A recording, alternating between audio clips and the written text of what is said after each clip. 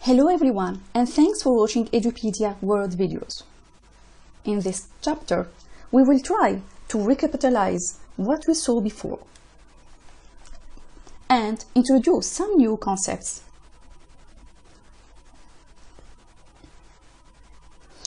You may never have studied economics before, and yet, when you open a newspaper, what do you read?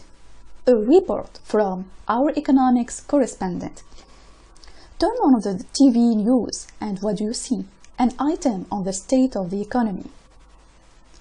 Talk to your friends. Often the topic will turn to the price of this or that product, or whether you have got enough money to afford to do this or that. The fact is that economics affects our daily lives. We are continually being made aware of local, national, and international economic issues, whether price increases, interest rate changes, fluctuations in exchange rates, unemployment, economic recessions, or the effects of globalization. We are also continually faced with economic problems and decisions of our own. What should I buy for supper? Should I save up for a summer holiday or spend more on day-to-day living? Should I go to university or should I try to find a job now? And if I go to university, should I work part-time? So just what is economics about? In the last chapter, we attempted to answer this question and gave you some insights into the subject that you will be studying. We saw how the subject is divided up, and in particular, we distinguished between the two major branches of economics, microeconomics and macroeconomics. We also looked at the ways in which different types of economy operate, from the centrally planned economies of the former communist countries to the largely free market economies of most of the world today. Now, let's try to give a brief definition of the main key concepts we saw before. And let's get started with production. Production is the transformation of inputs into outputs by firms in order to earn profit or to meet some other objective. The consumption is the fact of using goods and services to satisfy wants. This will normally involve purchasing the goods and services. As for the factors of production or resources, they represent the inputs into the production of goods and services, and they are labor, land and raw materials, and capital. We focused also on labor, which represents all forms of human input, both physical and mental, into current production. Land and raw materials are inputs into production that are provided by nature, for example, unimproved land and mineral deposits in the ground. Capital represents all inputs into production that have themselves been produced, for example, factories, machines, and tools. We also talked about scarcity, which is the excess of human wants over what can actually be produced to fulfill these wants. Then we talked about macroeconomics, which is the branch of economics that studies economic aggregates in terms of grand totals, for example, the overall level of prices, the output and employment in the economy. We saw that aggregate demand is the total level of spending in the economy, and that the aggregate supplies is the total amount of output in the economy. As for microeconomics, it is the branch of economies that studies individual units. For example, households, firms and industries. It studies the interrelationships between these units in determining the pattern of production and distribution of goods and services. We also talked briefly about a main and important concept called the market. In fact, the market is the interaction between buyers and sellers. It is as simple as that. When we talked about the different economic systems, we talked about the centrally planned, or in other words, command economy, which is an economy where all economic decisions are taken by the central authorities. As for the free market economy, it is an economy where all economic decisions are taken by individual households and firms and with no government intervention. Finally, we saw the mixed economy, which is an economy where economic decisions are made partly by the government and partly through the market. In practice, all economies are mixed. We also saw the informal sector, which is the part of the economy that involves production and/or exchange. There are no money payments. We also talked about the subsistence production, where people produce things for their own consumption. We talked also about input-output analysis, and this involves dividing the economy into sectors, where each sector is a user of inputs from and a supplier of outputs to the other sectors. The technique examines how these inputs and outputs can be matched to the total resources available in the economy. As for the price mechanism, it is the system in a market economy whereby changes in price in response to changes in demand and supply have the effect of making demand equal to supply.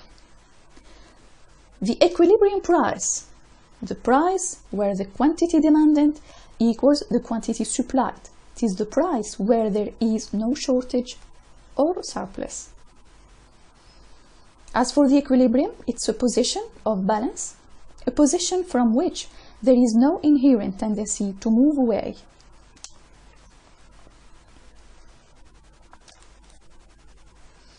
Finally, we talked about the mixed market economy, which is a market economy where there is some government intervention. Eventually, the relative price is the price of one good compared with another. For example, good X is twice the price of good Y. We also talked about economic models when we talked about the nature of economic reasoning. We said that economic model is a formal presentation of an economic theory. As for induction, it is the constructing general theories on the basis of specific observations. Deduction is the using of theory to draw conclusions about specific circumstances. And we presented the Ceteris, Paribus, Latin, for saying other things being equal. This assumption has to be made when making deductions from theories. And finally, we made the difference between positive statement and normative statement. We said that positive statement is a value-free statement which can be tested by an appeal to the facts. As for normative statement, it is a value judgment. Now, I want to introduce a new and very important concept called the opportunity cost. It is the cost of any activity measured in terms of the best alternative foregone. In fact, the opportunity cost of any activity is the sacrifice made to do it. It is the best thing that could have been done as an alternative. Scarcity, as we have seen, is at the heart of economics. We face scarcity as individuals. Each of us has a limited income, and hence we cannot buy everything we want. Also, there are only 24 hours in a day, and we all have a limited lifespan. So even if we had the money, we would not be able to enjoy every possible good we would like to consume or take part in every possible activity. The same applies to nations. a country has limited resources and so cannot produce everything people would like. Of course, this is also true on a global scale. Our planet has finite resources, and the technology and our abilities to exploit these resources are also limited. We thus have to make choices. In fact, virtually every time we do something, we are making a choice between alternatives. If you choose to spend your time staying in and watching television, you are choosing not to go out. And if you buy a DVD for 10 euros, you are choosing not to spend that 10 euros on something else. Likewise, if a country devotes more of its resources to producing manufactured goods, there will be less to devote to the provision of services or the production of agricultural goods. If we devote more resources to producing a cleaner environment, we may have to produce less of the material goods that people want to consume. What we give up in order to do something is known as its opportunity cost. Opportunity cost is the cost of doing something measured in terms of the best alternative foregone. It's what you would have chosen to do with your money or time if you had not made the choice you did. This is one of the most fundamental concepts in economics. It affects the way you look at economic problems. When you use the concept of opportunity cost, you are thinking like an economist. And this may be different from thinking like an accountant or from the way you thought before. We will come across this concept many times throughout this course. By looking at opportunity cost, we are recognizing that we face trade-offs. To do more of one thing involves doing less of something else. For example, we trade off work and leisure. The more we work, the less leisure time we will have. In other words, the opportunity cost of working is the leisure we have sacrificed. Nations trade off producing one good against others. The more a country spends on defense, whether on weapons or employing military personnel, the less it will have to spend on consumer goods and services. This has become known as the guns versus butter trade-off. In other words, if a country decides to use more of its resources for defense, the opportunity cost is the consumer goods sacrificed. We thus have to make decisions between alternatives. To make sensible decisions, we must weigh up the benefits of doing something against its opportunity cost. This is known in economics as rational decision making. Now, let's talk about scarcity and abundance.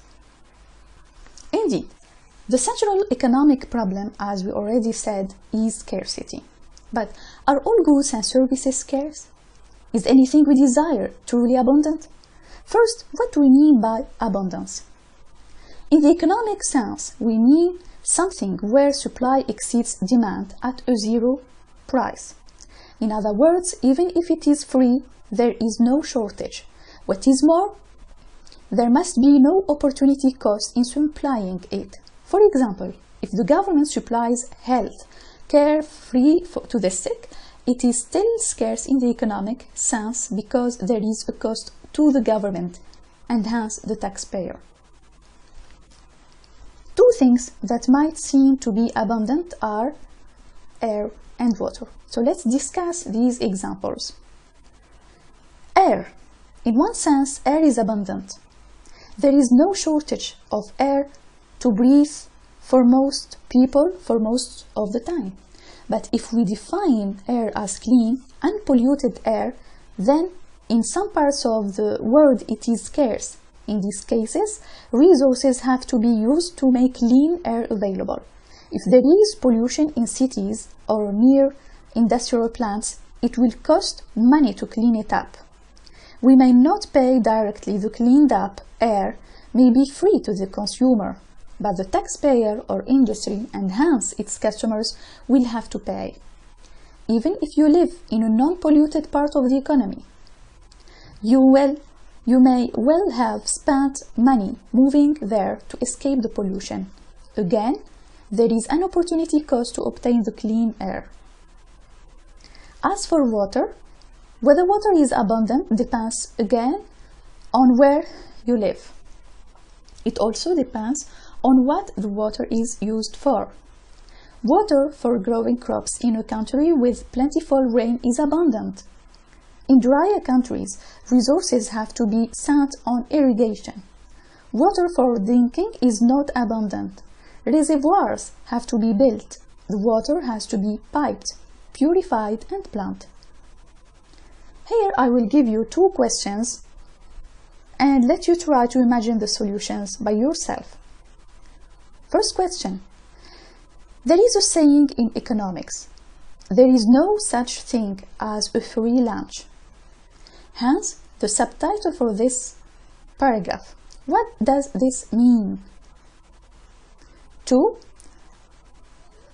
Are any other desirable goods or services truly abundant? Now, I want to talk about Adam Smith and the invisible hand of the market. Many economists would argue the modern economics dates from 1776, the year in which Adam Smith's An Inquiry into the Nature and Causes of the Wealth of Nations was published, one of the most important books on economics ever written. The work, in 5 books, is very wide-ranging, but the central argument is that market economies generally serve the public interest well. Markets guide production and consumption like an invisible hand. Even though everyone is looking after their own private self-interest, their interaction in the market will lead to the social good. In Book 1, Chapter 2, Smith writes, "Man has almost constant occasion for the help of this brethren, and it is in vain for him to expect it from their benevolence only. It is not from the benevolence of the butcher, the brewer, or the baker that we expect our dinner, but from their regard to their own interest. We address ourselves not to their humanity, but to their self-love, and never talk to them of our own necessities, but of their advantages." Later, in Book 4, Chapter 2, he continues, "Every individual is continually exerting himself to find out the most advantageous employment of whatever capital he can command. It is his own advantage indeed, and not that of the society, which he has in view, but the study of his own advantage naturally, or rather necessarily, leads him to prefer that employment which is most advantageous to the society. He intends only his own gain, and he is in this, as in many other cases, led by an invisible hand to promote an end which was no part of his intention. Nor is it always the worse for the society that it was no part of it. By pursuing his own interest, he frequently promotes that of society more effectually than when he really intends to promote it. He argued, therefore, with 1 or 2 exceptions, that the state should not interfere with the functioning of the economy. It should adopt a laissez-faire or hands-off policy. It should allow free enterprise for firms and free trade between countries. The praise of the free market has led many of the political right to regard him as the father of the libertarian movement, the movement that advocates the absolute minimum amount of state intervention in the economy. In fact, one of the most famous of the libertarian societies is called the Adam Smith Institute. But Smith was not blind to the drawbacks of unregulated markets. That's why in Book 1, Chapter 7, he looks at the problem of monopoly. A monopoly granted either to an individual or to a trading company has the same effect as a secret in trade or manufactures.